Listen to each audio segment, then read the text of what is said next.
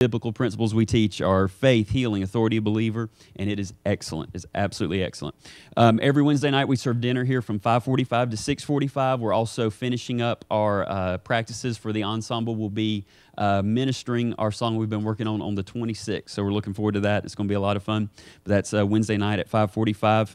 Remember to get with Carla Fanagrossi if you want to help out in our Garden of Eden. If you take a look back there, we've got some things coming up. It looks good. It's going to be fun. Starting in May, Friday Night Fun Club is the second Friday of every month.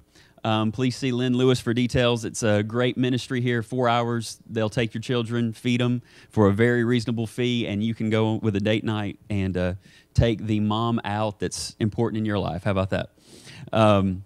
Also, Sunday, May 26th, we have a church-wide picnic with swimming and fishing. We actually have flyers now in the back with details on this. There's a sign-up sheet in the foyer to bring to let us know how many people are coming, and we need to know how much food to order, correct? And then details on what to bring are also back there, including things such as fishing poles and towels and things like that. Our teenagers are sponsoring the Douglasville Pregnancy Center, the crisis pregnancy center here in the county. Y'all, I'm telling you, that is a phenomenal ministry. It's a ministry that happens yesterday? Andrea called me, she kind of heard a scream, and I ran downstairs, and she had seen a snake going across our driveway. It was about, this long, and it was a king snake. That's what it was, one of those little black king snakes. And I said, that snake, you can't pay a company enough money to provide the service that snake provides. Right. It eats rodents, it eats all these vermin, things we don't like. It eats poisonous snakes, and it's not poisonous. All right, and it does that 24 hours a day. We don't see it. We don't have to think about it. I don't have to think, did I do anything for my king snake today? It just happens. All right, I'm telling you, that's how this pregnancy, I'm telling you, it's the same thing. That's how that resource center works.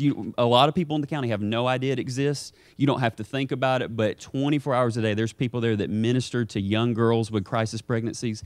They explain to them what's growing inside their womb. They explain to them that, no, you don't have to give this child up, that this child can come forth and be a minister. And I guarantee you there are people in this county that would not have been born had it not been for that ministry. You don't know how much happens every single day and you don't know how important your life is. That's why it's so important to come into His presence. That's why it's so important to get built up on Sunday morning, because you don't know who you're going to influence. You don't know the next word you're going to say to someone that changes your life. You just don't know what people are going through.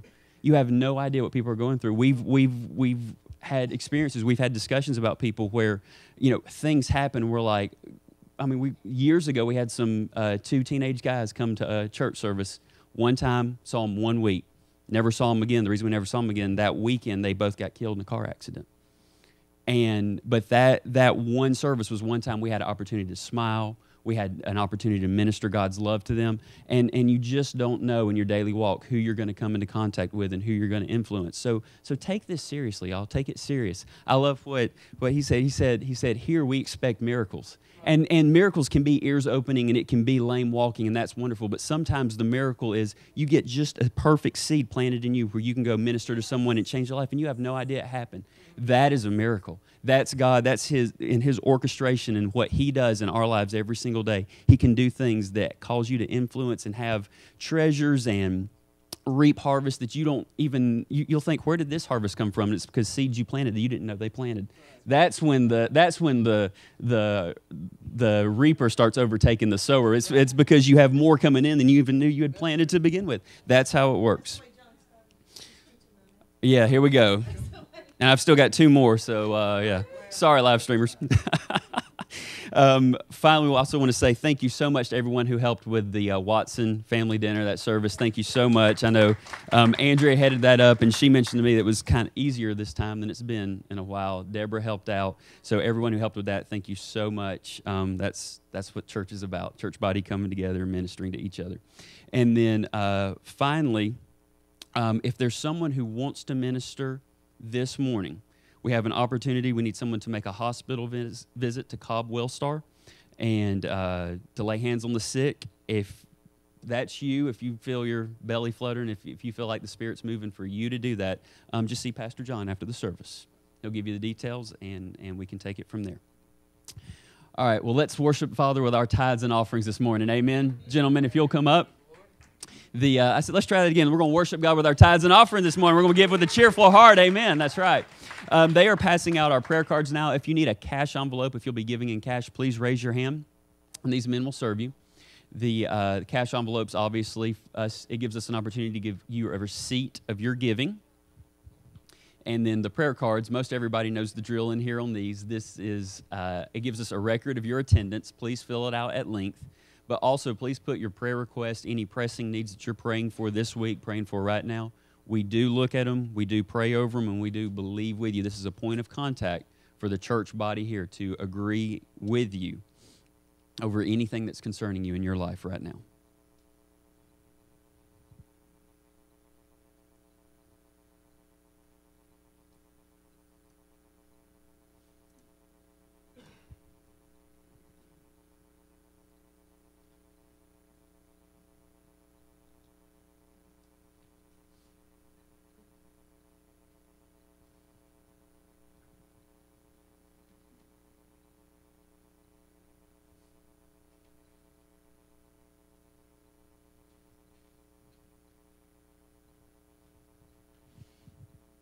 And I'm going to give you a few minutes to fill that out. And while we're filling it out, I just want to impress them. I'm just excited about this service.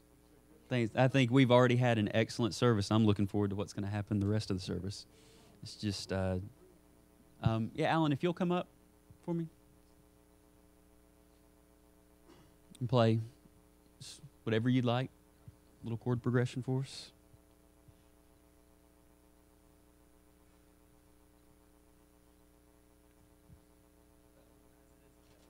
That's perfect.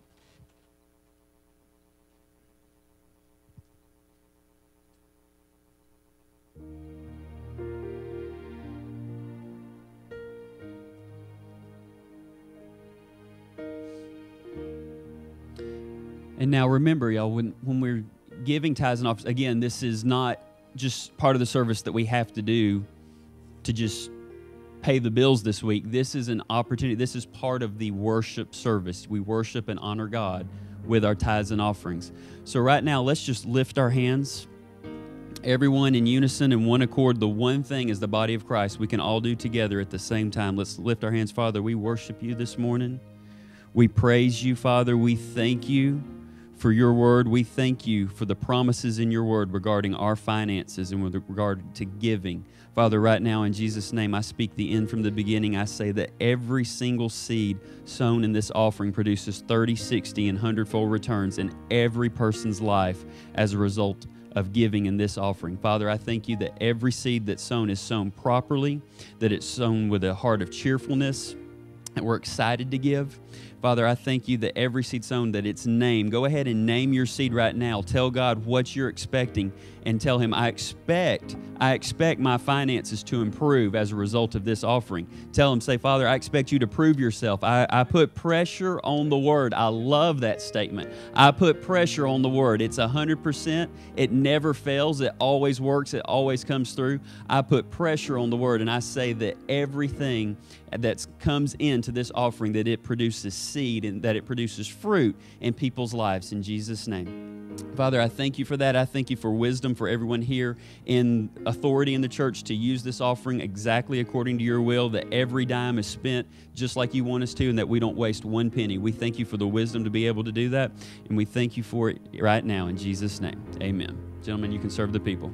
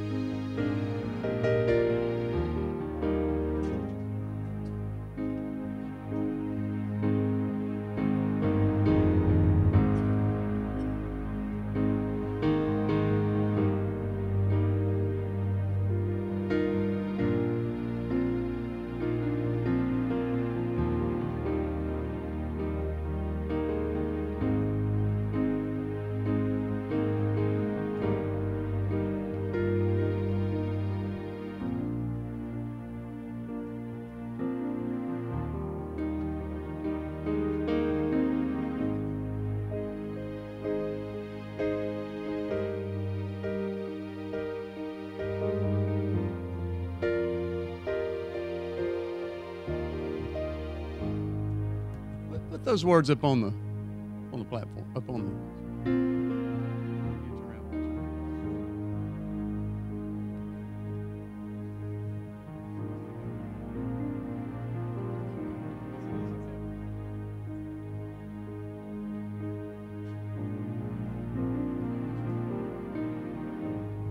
I want to see what you see. I want to hear what you hear. I'm gonna speak what you speak, declaring your will in the earth as it is in heaven.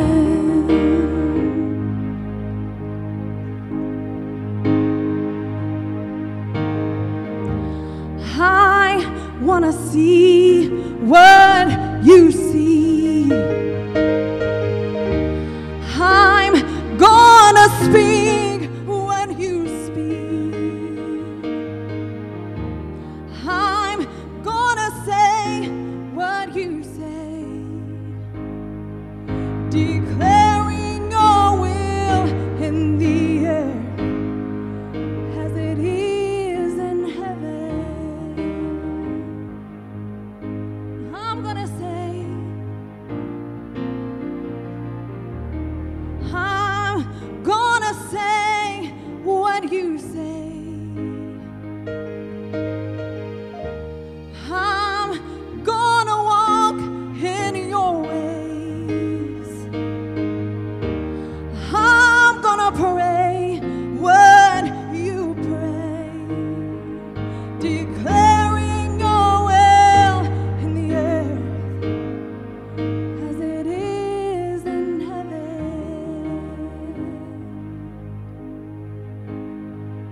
As it is in heaven. As it is in heaven.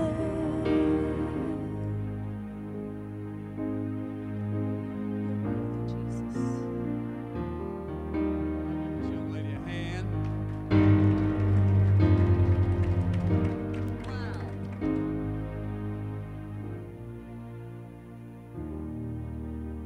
It's just easy for some folks, isn't it? It's easy for him to play. It's easy for her to sing. Praise the Lord in the house, y'all. Say this, I am word wise. I am not otherwise. Because otherwise don't work. In Jesus' name. All right, take a Bible.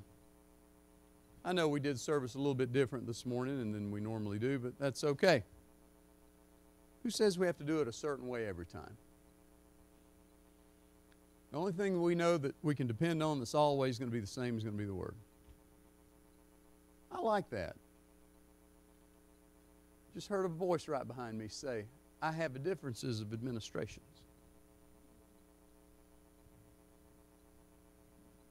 I like that. Seeing if he's got anything else he wants to say before I dismiss our children, the kids on the Word. Differences of administrations. You just administer it different than somebody else would. But it's the same thing. Same word, administered different ways. Same Holy Ghost administered different ways according to the differing moving of that gift of the Spirit and that gift of the ministry. Kids on the Word can be dismissed at this time. Those of you that are watching by live stream, as my son said earlier, welcome. We have a children's church here. If you ever decide to come to church on the Word, bring your children with you. We have a service for them that operates simultaneously.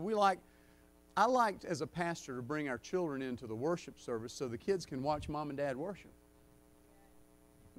Babies watch by example. And when the babies, like my granddaughter, I was watching my granddaughter worship and dance and spin around, and once in a while she'd blow a kiss to heaven. And I've never seen anybody do that. I learned that myself from her. So let's do what she did. Thank you, Lord Jesus. I wanted to apologize to God after I saw that. I said, Lord, I'm sorry I never done that for you.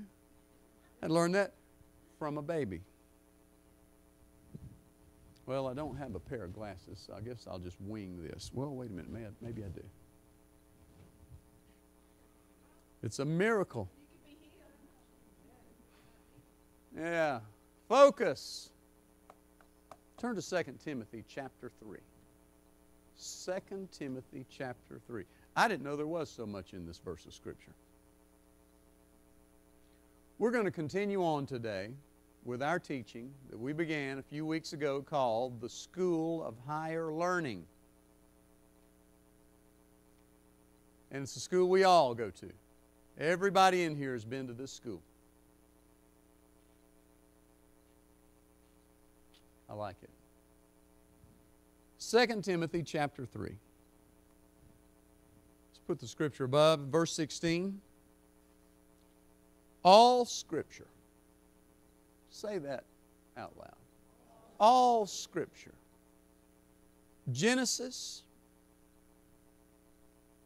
How about that one? Nahum. Yeah. Haggai. Habakkuk. Matthew. Is given by inspiration of God and is profitable. Thank God every time I'm in the Word, it profits me. It's profitable for doctrine, for reproof, for correction, for instruction in righteousness, that the man of God may be perfect. Somebody said to me, you just can't be perfect. The Bible says you can. Jesus said, be ye perfect even as your Father which is in heaven is perfect. Now, that's a pretty high goal, wouldn't you think? That the man of God may be perfect, which means fully mature, and thoroughly furnished unto all good works. And we'll do another little quick round of rereading and a little bit of a refreshing here. We talked about how that these four things, doctrine, reproof, correction, instruction in righteousness, can be likened unto elementary school, middle school, high school, and college. And everybody has to go through doctrine. Does anybody in here, is there anyone in here that can tell me that you are right now employing what you learned in first grade with your ABCs? You are, aren't you? Your ABCs are doing you good right now because you're using ABCs to build into words and words into sentences and sentences into paragraphs and all into spoken word. And we can read because we learned our ABCs in first grade. We learned doctrine and we're employing right now what we learned in the earliest days of our development, aren't we? So the teaching never becomes obsolete, does it? Now, so all Scripture is given by inspiration of God and is good for elementary school, middle school, high school, and college. And we talked about elementary school being doctrine. Everybody's got to have a basic teaching, and you've got to frame your constitution.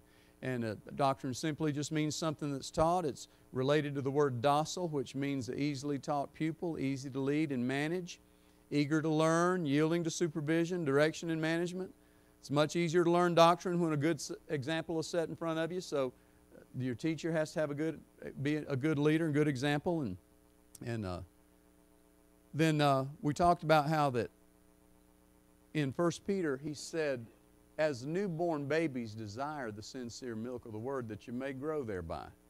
Now, ultimately, we're all going to get to instruction in righteousness, and that is the goal.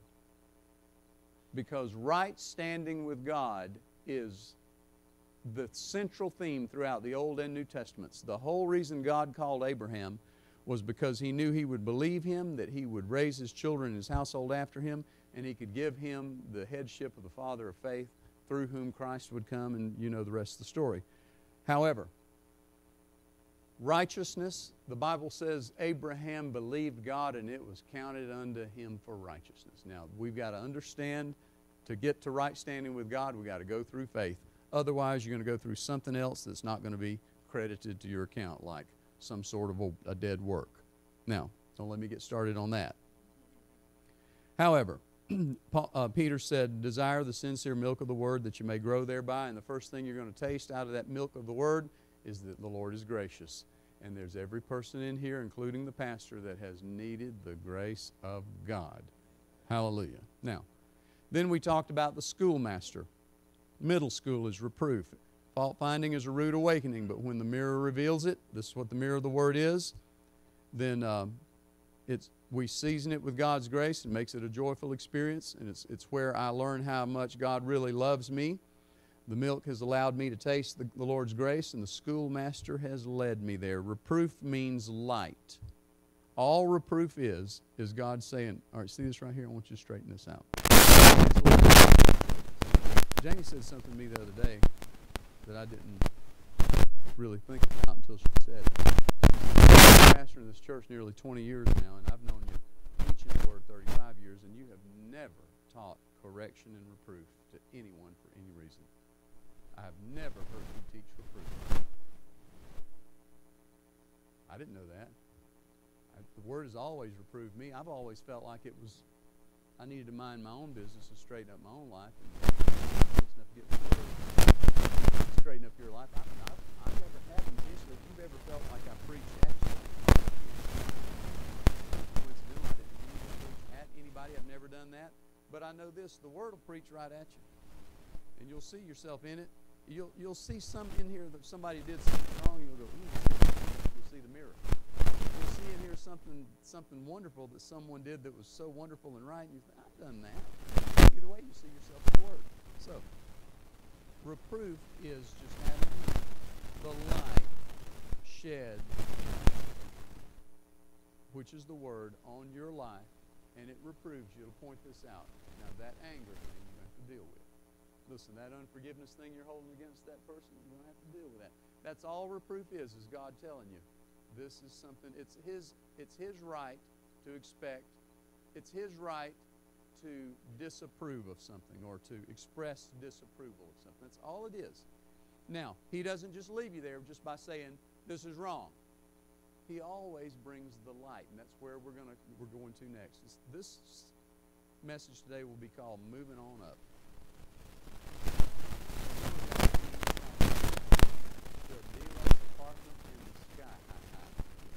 We're moving on up. Correction. Correction is simply something offered or substituted for a mistake or a fault. Now, isn't that sweet? It's something added or subtracted from, added to or subtracted from, for the purpose of making accurate. That's all it is. Rather than just tell you this is wrong and then leave you in the dark, not know how to fix it, he'll give you correction and say, now this is how we correct this. And get you. I'm not going to go anywhere if I've got a roadmap. It's just so easy if I've got the roadmap. I like what you kept saying. Piece of cake. No problem when we got the roadmap. Now, God's Word will be your roadmap for your living. And it's easily He is not He's not ugly to you. Now, he'll be straight. Be honest. Which is very refreshing when you're around those people. God's real honest. His yes is yes. His no is no. And he usually doesn't say much more than that. Do you want me to do so and so? Have a man call out. Oh, I guess I'd like to go. I don't know. I said, Lord, do you want me to go there? And he said, no. He said that to me. No. And I was waiting on him to tell me why, and he never did. I never went. He just said no. And one time, a man in North Carolina asked me to come to ministry, and I had a flutter in me, and I said, Lord, you want me to go there, don't you? He said, yeah. What am I supposed to do?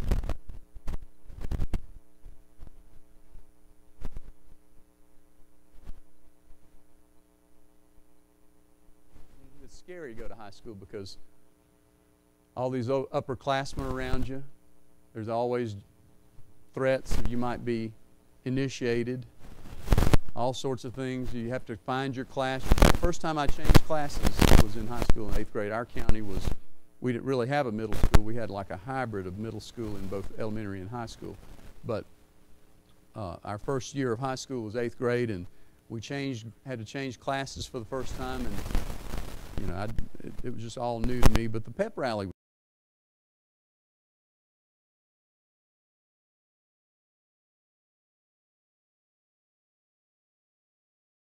it is very scary. Responsibility in growing up is scary, which is why so many people don't want to do it. They just rather just stay down here, stay young, and just.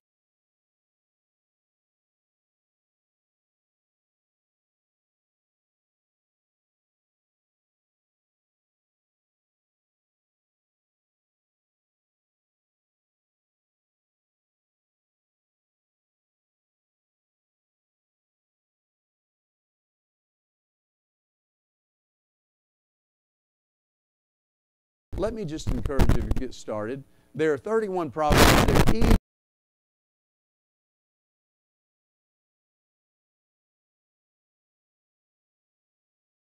of the Bible. He called it Proverbs. It's your daily wisdom. And it's amazing how if you'll just read the proverb that correlates to the day of the month. Today is the 12th, so what should be your proverb of the day? Proverb 12. See, now that's very elementary, my dear. Elementary. And you just cannot. It's amazing how the proverb will speak to you for what you need that week when you're reading through it one at a time. Proverbs chapter 3. We're talking about high school. We're talking about correction. Verse 11 says, "My son, despise not the chastening of the Lord, neither be weary of His correction. For whom the Lord loves, He corrects, even as a father the son in whom He delights." Now there's another New Testament verse that where Paul was quoting that. I gave you that last week.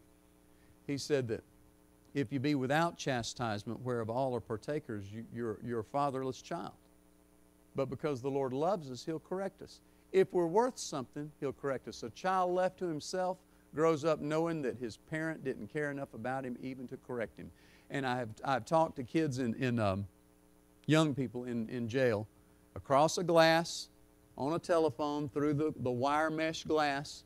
And I had one kid telling me, he said, "You know why I'm in here? Because my parents never trained me and told me anything." Constantly talking about his mom and his dad.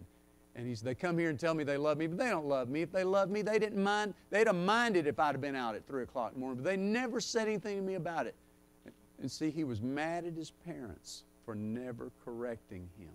Correction means I love you. You ever spanked a child and a few minutes later they crawl up in your lap and want to get it right? Correction is a wonderful thing. And for those of you that are politically correct and want to sue me or send me ugly emails because he advocates spanking children, I tell you, my kids turned out. That's what I have to say about that.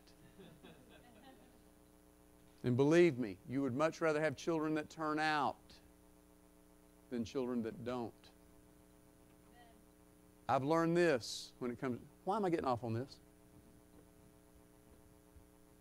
Raise your children right. If you don't, they'll give you another opportunity. They'll bring theirs home for you to raise and leave you with them. That's fact. You'll get a chance again. Just get these right, and then they'll have sense enough to raise their own. And then you can be grandparent where they bring them to you, and then you get to send them home. And that's a wonderful thing too. We love to see them go. We love to see them come. It's always there. Whether they're coming or leaving, it's wonderful. Proverbs 15.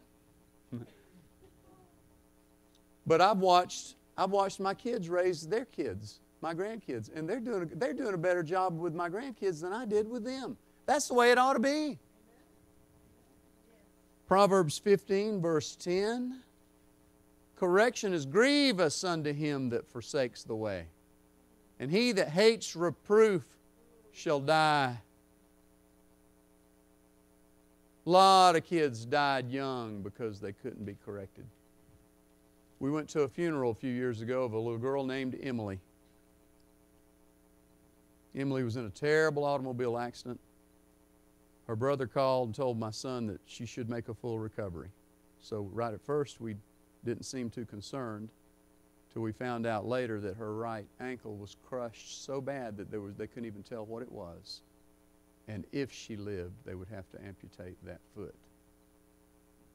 And her internal organs were so messed up, they couldn't fix it. And as the days progressed, she passed away on Christmas morning.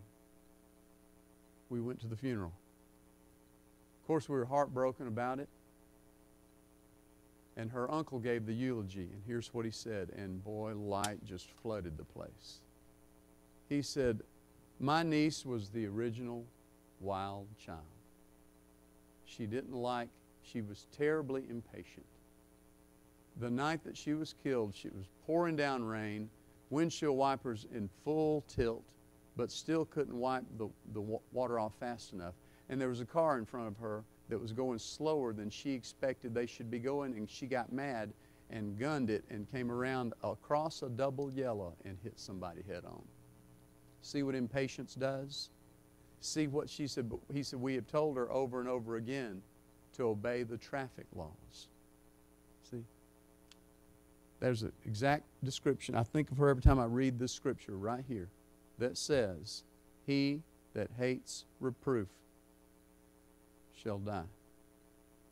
Now this teaching gets better, y'all. It really does. But I'm teaching this because I want us to live. Proverbs 22. Now, speaking of traffic, I talked to a guy that had spent 10 years in federal prison for drug trafficking. When he got out, I got to be his pastor. And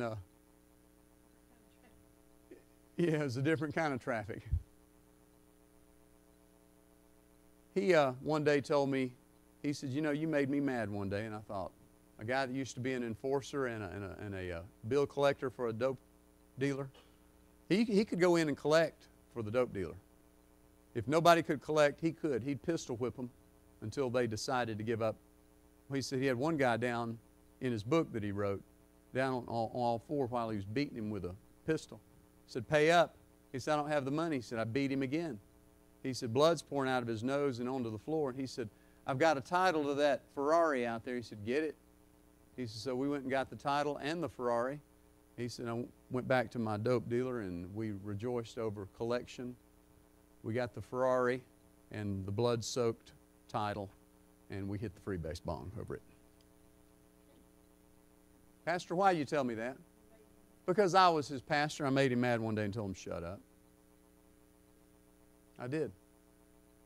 Now, I had not known that he had done that before. I might not would have told him to shut up if I'd known that early. But he was mouthing off, and I said, "Larry, shut up. Just shut up." He got mad. His neck turned red as your shirt. Smoking mad. "Nobody tells me shut up. Nobody tells me shut up." Next thing I knew, I heard tires squall as he locked down just the back tire of his truck. He was getting his lawnmower out and he was cutting my grass at my house. I thought, what is he doing? His wife called me later and she said, "He came through the house mad at you because you told him to shut up." Then all he could do, he couldn't get still enough around here until he did something for you. And he had to go cut your grass. And he weed eated and cleaned up and took out the trash and did some stuff. And I thought, what's up with this picture? He had never been corrected. He never had that feeling of somebody that loved him enough to tell him just to shut up. And he had great respect for me till the day. We had mutual respect for each other till the day that he passed on. So the pastoral ministry can be interesting.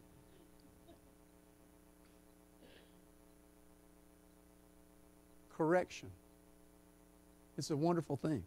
Proverbs 22, verse 15. Foolishness is bound in the heart of a child. Foolishness is bound there. But the rod of correction drives it far from him. If I thought every smack of a little switch on a little fanny and a set of legs would drive foolishness out of my child. It don't take long. You should be done with it by the time they're 8, 9 years old. And so, because you want them adult, your goal is to raise a responsible adult, but don't wait till they get to adulthood before you start. They should be done by the time that you're about 15 years old, because you know they're fixing to drive next year. And while they've got their learner's license, I want to know that a responsible adult is about to helm the wheel before they leave driving on their own. So, anyway, the rod of correction drives foolishness far from them. This is high school. It's still high school in the realm of the Spirit. Let's look through one more proverb, and then I'll share a story with you and we'll close up. Proverbs 23. Very simple. Isn't this an easy teaching? Isn't this simple? This is not hard. Proverbs 23, verses 13. Withhold not correction from the child, for if you beat him with a rod, he won't die. You shall beat him with the rod and deliver his soul from hell. Well, that's worth it. It's not politically correct to spank it all anymore. And I would tell you, if you want to stay out of trouble, don't spank your children in public, because there's always some Bertha better than you church lady that's going to get you in trouble. But at home, who in here in this congregation, by a show of hands, would tell me that your mother smacked you with a rod when you were a child? Now here we are, ladies and gentlemen. Some things are time-honored.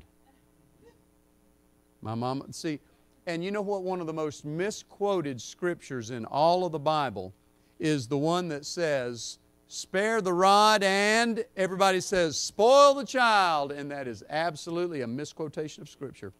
Scripture says, if you spare the rod, you hate your child and you deliver his soul to hell. My mama loved me. This is just correction. Learn the instant obedience to the voice of the Spirit. Delayed obedience is disobedience. To delay is to disobey. Years ago, I'd always loved airplanes and thought one day I'd like to fly, and I have kind of put that desire on a shelf for some years now. But right after we got married, I stopped by Charlie Brown Airport and asked them just to inquire what it would cost. And the guy said, well, you know, if you'd like, back then, for $20, I can take you up for a half-hour introductory flight. And I said, in what? An airplane? He said, yeah, that one right there. I was scared and thrilled all at the same time. I paid the $20. He helped me. He showed me how they check all the little things on the flaps and went around the little safety check and kicked the tires and checked everything and did the little outside check. And we got in the plane, and I was about to go out of my skin excited. And we taxied out and ran out onto the runway and went down to runway 26 left and turned left, and he got a clearing, and we took off, and here we go. He said, we're going to get up at about 50 knots. That's about 64 miles an hour, and we'll pull off. So the little engine, we're just running along. I'm excited. In a minute, it felt like I was being pushed into the seat, and there we went. Not real fast. The ground was getting lower and lower and lower. And as soon as you get just a little higher, all the ground looks real flat. We turned right, got a heading to the right, and went over there's some tanks, water tanks, or some kind of out on Powder Springs. We were right over Powder Springs real quick. And it was just a lot of fun. We had a ball. He went ahead and took me on up for about 50 minutes, and because he loves it too. You know, if it ever gets in your blood, it's in your blood. And we came back around, and we found runway 26 left, and we came. Here comes the runway, and and he starts pulling up on the stick and lifted the front of it up and dropped it down on the back 2 tires. Boom, boom, dropped it down on the nose wheel, just as pretty as you please, and parked it in the hangar, and we just had a ball. And a few months after that, family friend. Everybody knows Eddie Haskell. Everybody has an Eddie Haskell in their life. The Eddie Haskell we were raised with, his name was Terry Bohannon. He called me. He said, Johnny, I understand you want to learn how to fly. I said, I do. He said, well, I've got my pilot's license. He said, I've had them for some time now, and I'm going to be flying to High Point, North Carolina. Would you like me to ride by and pick you up? I said, sure. Well, I had a little check in my gut about it. I said, sure. So he came down to Charlie Brown Airport and picked me up in a little Cessna 172 retractable gear. Oh, Cutlass. Neat little thing. We took off back down runway 26 left. We're going to go to High Point, North Carolina. It was a little more powerful plane. We took on off quick, got our heading to the left. Next thing I know, there's the city of Atlanta, and we couldn't fly inside the airspace of Atlanta or near the Atlanta airport, so we turned on, made our heading north. We're flying along, and we're getting up towards Dallas and Canton and headed toward North Carolina. And he said, put those headphones on, and so I put mine on, and I'm with him, and we're flying along, and things are good. And he said, we hadn't been in the plane 15 minutes, and he says, just look for other aircraft right quick, and look for other aircraft. God. And sure enough, there was one down there to the right, and I said, there's one down there. He said, oh, yeah, I saw that one a long time ago. I thought, I just saw it. Way down there, it's flying along. In a minute, he says, hold the stick right here. And he said, hold it right here. He said, just keep the edge of the plane on the horizon. He said, I got to look for something. He started looking on the back, looking for a book. And I thought, I have had one half-hour flight, and I'm flying an airplane. But I'm in an airplane with an idiot. I'm just to the right of a dummy. I'm thinking, I'm flying this plane. What am I doing? Look for other aircraft. Now, my eyes were big. Now, one other orifice was not so wide, but my eyes were big. And I'm thinking, what in God's name? And I'm flying along, and then the tower calls in. And here's what he said. Cessna 9er 550 Bravo. Cessna 9er 550 Bravo, do you read? And he's still looking in the back. I grabbed the microphone. Cessna 9er 550 Bravo, we read you. Yeah, make your runway, make your heading, you're at 010, make your heading 012, and pull up, and you're at 4,500 feet. Pull up to 8,000 and advise at this time. I'm waiting on him. He's still looking for something in the back. I thought, I didn't sign up for this. In a minute, he pulls out, and he said, yeah, Cessna 9er 550 Bravo, make it 012. And he pulls up on the stick and pulled out on the throttle. We're pulling up, and he's got it. And he said, we'll be at 8,000 in about 8 minutes, and we'll advise. All right. I said, what was that about? He said, we're headed to North Georgia. There's the mountains are higher right up there, and so we probably need to go higher to get over it and over to the left to get around it. I went, God. You mean like it's a mountain?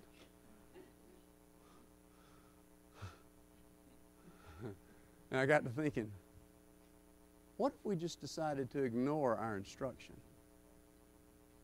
What if we just decided, all he did was give us a course correction?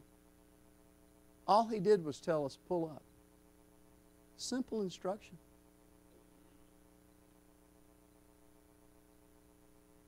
You see how important a course correction is? You see how important instantly obeying your instruction is?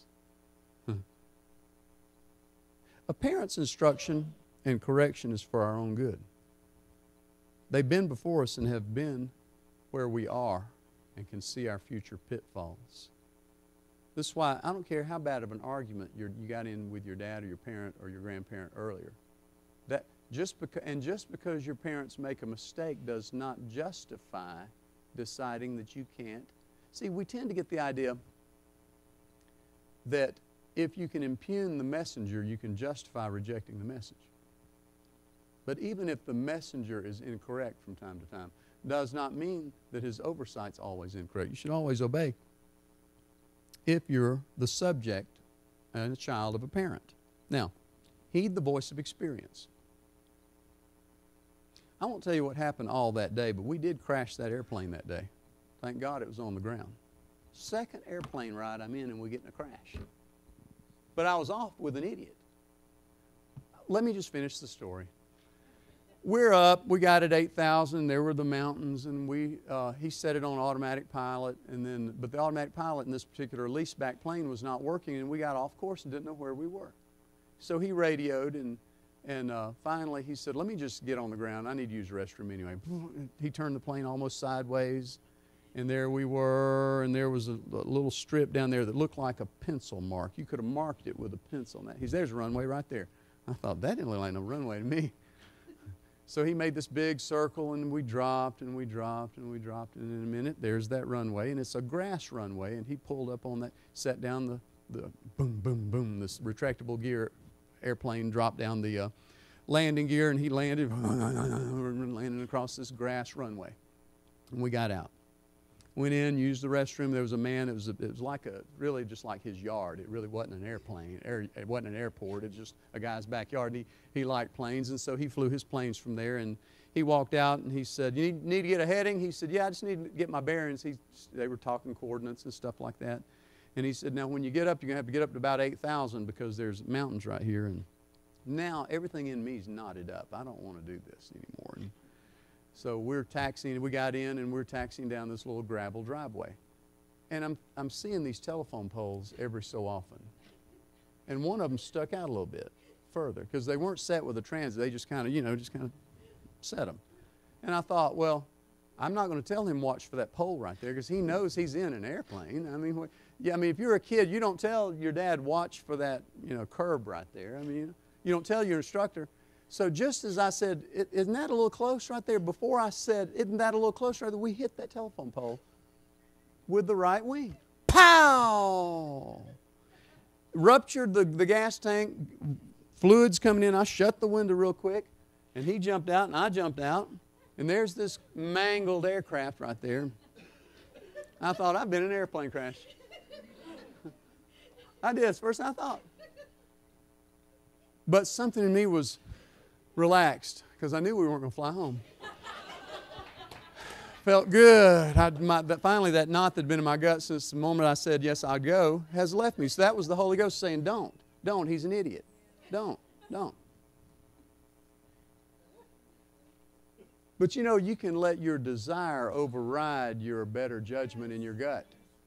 Your wants, your desires, your excitement. It's just like buying something on impulse. You really can't afford this $600 payment, but I want it real bad, and I'm going to get it right now. And you got this high-pressure salesman telling you, "Get it now, get it now, get it now." If you don't, if you leave and come back, then we can't afford to give you this extension of whatever, some kind of reason for why you got to buy it now. All sales in America, in capitalism, is set up so that you to go after your impulse. But you have to learn to be corrected no matter what else is screaming at you, no matter what impulses are talking to you, no matter what excitements are telling you to do this. Learn the correction of your gut. There's where high school is, because remember, he's taking you on to instruction in righteousness, and you can't be instructed in righteousness till you come through doctrine, get reproved, and get corrected. And then instruction in righteousness is very much a lot of fun.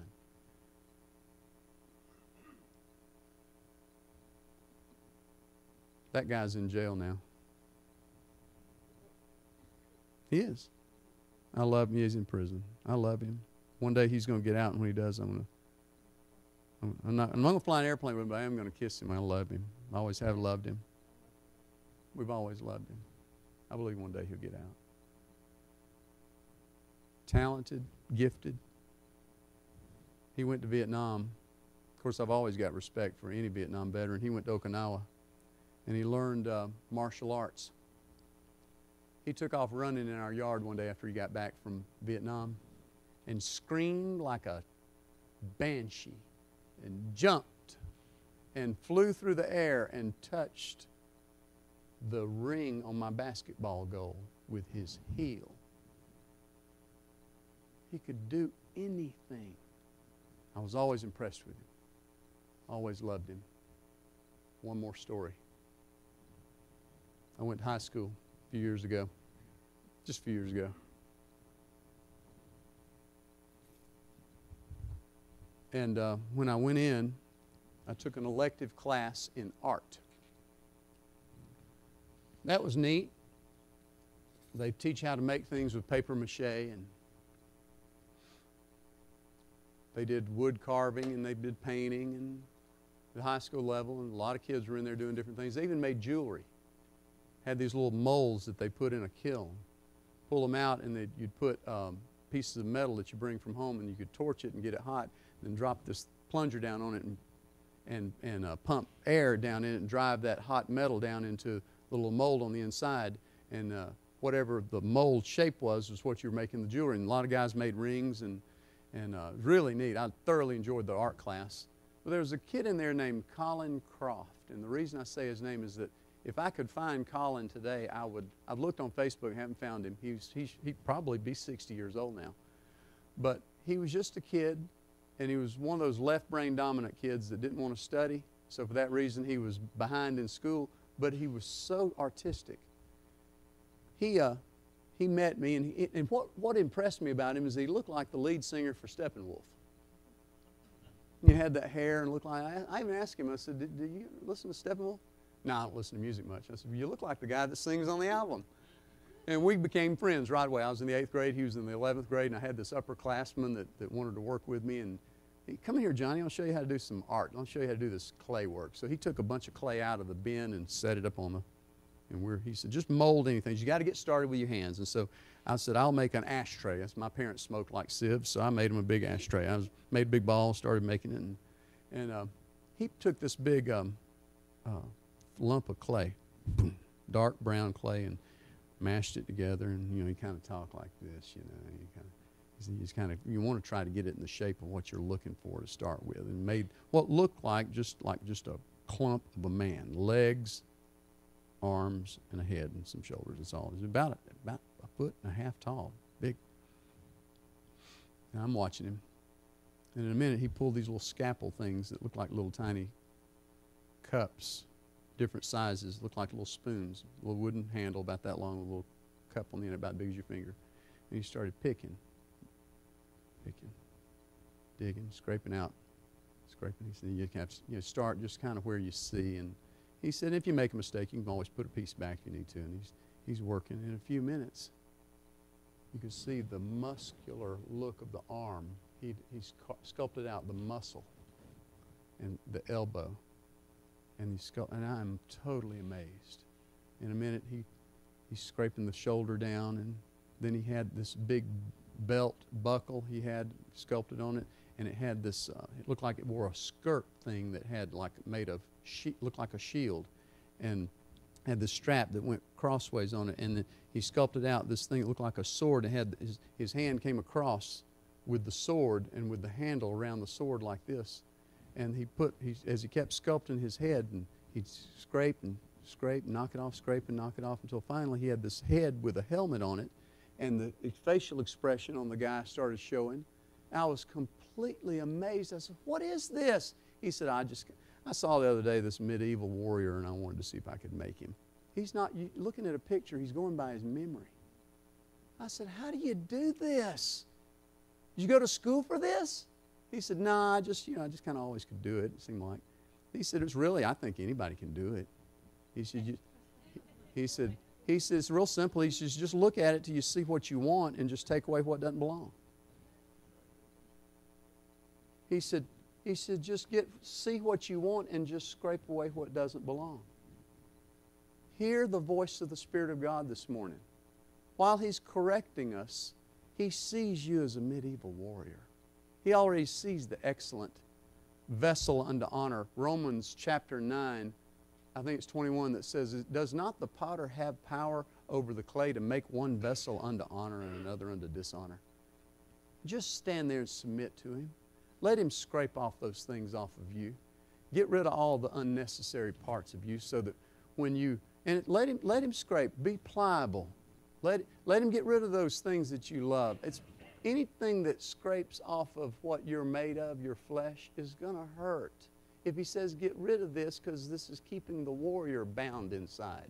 Get rid of this because it's keeping the person that I have designed for you to be from the foundation of the world from expressing itself. Let me dig all this other junk off of you because I have this vessel unto honor and I'm sculpting and I want to fix it. Don't fight me. Don't make me take this lump of clay, mash it back together, put it back in the bin, or send you back through elementary school again. Let's get into correction because we're going on to the vessel of honor. We're going on to instruction in righteousness. I've got to have this warrior to come out of this clay. I got to have you to work the way I want you to work. Somebody say amen. It's 12 o'clock. We got to go home. See? When he did that, I thought, I was so amazed. His brother John Croft could draw. Just start drawing right out of memory. That's why I'm so impressed with her gifts like that. We're going to college, y'all. We're going to be instructed in righteousness. We're going to learn some things. Some of us have learned some things and we're highly developed in one area and not so developed in another. I'll tell you something I've learned about my brother-in-law, Jerry Murphy. I saw him the other day. If I went through the whole story to tell you, it would be something I shouldn't do. But I've always watched him, and there's something he's got that I want. I'm pretty good about forgiving people, eventually. He instantly forgives. And it doesn't matter. He has been violated in ways that I'm ready to be his advocate. I'm ready to there's one person that violated him in such a way I wanted to shoot him and tell God he died. But not him. He just pass it on off and then go right on. He was over with some folks recently that had violated him terribly. Now, he didn't encroach in their space at all, but he didn't mind walking back into their world. And I said to him, Jerry, you are an object lesson to me. I want that forgiveness.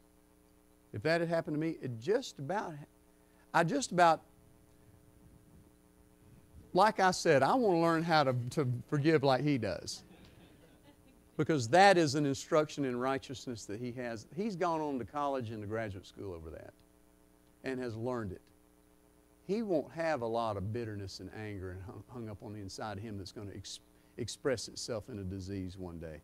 No, he just let things go and he said to me the other, he said, you can't worry about all that stuff. He said, people are just people. Folks just make mistakes, and it's easy to say things that you maybe wish you hadn't said, but you did. And I thought, boy, he's had some stuff scraped off of him. Unnecessary things, because there, in that regard, the vessel of honor shines, the forgiver. He forgives like Christ forgives. Father, forgive them. They don't realize what they're doing. That's what I heard come out of his mouth. Forgive them. They don't know what they're doing. Same thing. The same spirit that was on Jesus is on him. It's that being submitted to the scraper until that medieval warrior, whatever it is you're being made to look like, comes out. Correction. We're going to make it. We're going to grow up. We want to thank you today for joining us here for the WordWise Christian broadcast. Please join us each Sunday morning at 11 a.m., each Wednesday at 7 p.m. Look us up on Facebook at Church on the Word. And if you're ever in the Douglasville area, please visit. We'd love to have you here in church with us. Thank you for joining us. Remember, God sent us this word right here to get our thinking straightened out. When His mindset becomes our own, our actions change. Peace settles in. Our anchor to our soul comes into play. And we become word-wise. Get in the Word. Become word-wise, because otherwise just don't work. Y'all give our live stream audience a hand. Thank you for coming. Jay Alexander, grab that microphone. Let's go.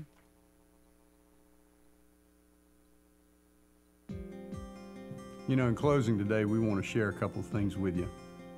First of all, thank you for joining us today for the WordWise Christian broadcast. The Word is powerful beyond imagination. Religion will always condemn you, but the reality of righteousness will always set you free. In closing, I want to read one final scripture. It's in Romans chapter 5,